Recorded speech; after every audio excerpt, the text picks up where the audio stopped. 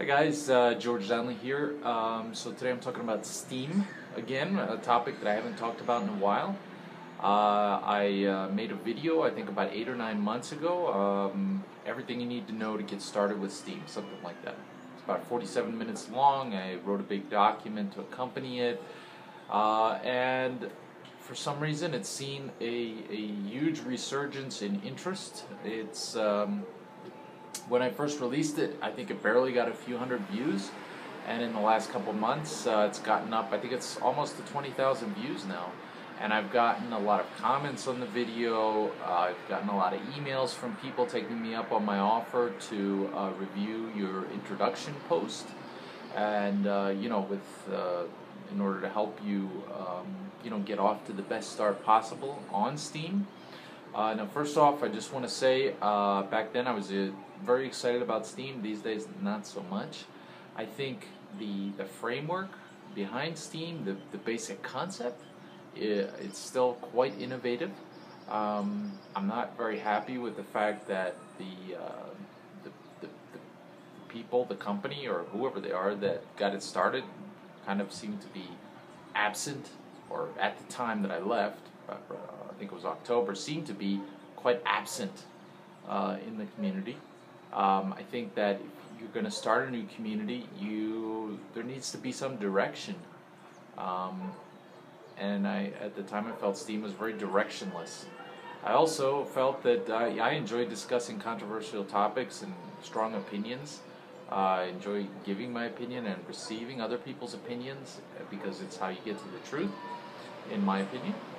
And I just felt like every time I put something that attempted to be meaningful out there, I either got silence or I got like a dozen people saying, "Yeah, that was great," and it was just like a complete vanilla, saccharine comment, because they're just trying to get my upvote, which is not even worth that much.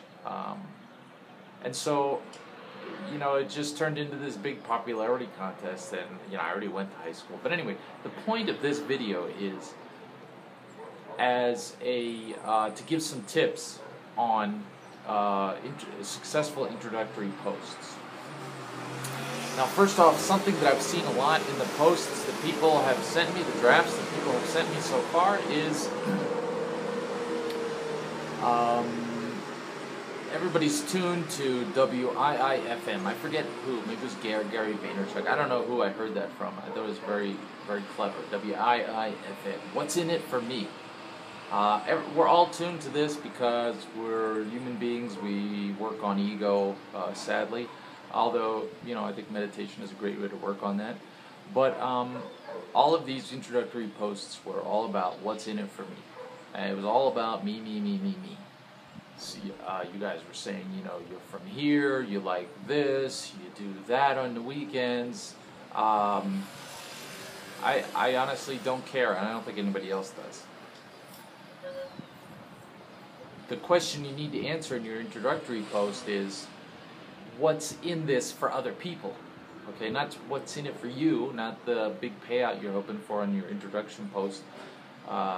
It's what's in it for other people. In other words, what are you doing for other people? What problem are you going to solve with your Steemit posts for other people? What are you going to teach other people? What are you going to help other people do?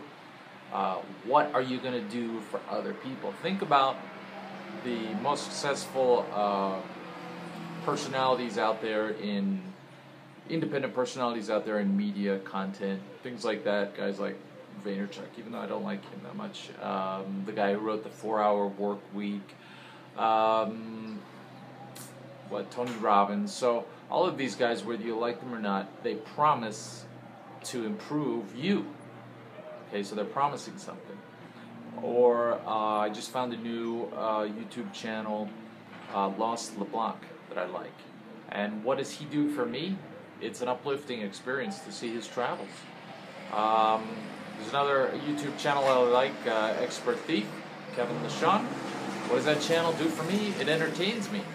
It's very entertaining. I love that guy's energy. When I buy a book, I recently bought a book, The Emotional Craft of Writing. What does it do for me? It promises to make me a better writer. I go to the supermarket, there's a particular brand of brownies that I like. Why do I buy them? Because they make me feel good, taste good, they're nice, comforting, okay? So, your Steem channel is a product like any other, or a service. What are you doing for people, okay? This is a hard question. This is a challenging question, but it's the basis of any business. You go into any store, and let's say it's a clothing store. You go in there, and your immediate question is, do they have anything I like? Are these people going to attend to me? Are they going to find me some clothes that I like at a price that I feel is reasonable, fits my budget, you know? And if you go in there, and the girl is just blabbing on about herself, well, I mean, that kind of defeats the purpose. That's, you know. So anyway, you get the point. All right? Change the channel. Turn it from what WIIFM to what's in it for other people.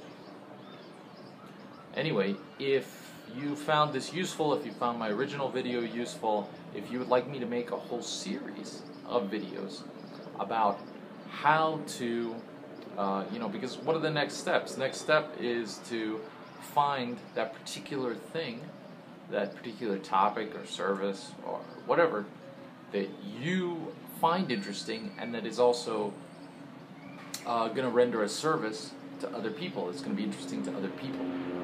And then there's the whole process of designing, for example, an editorial calendar around that, a publication schedule, how to write effectively, how to produce media effectively. And, you know, what I always run into is at some point you hit a wall. And it's a question of mindset at that point.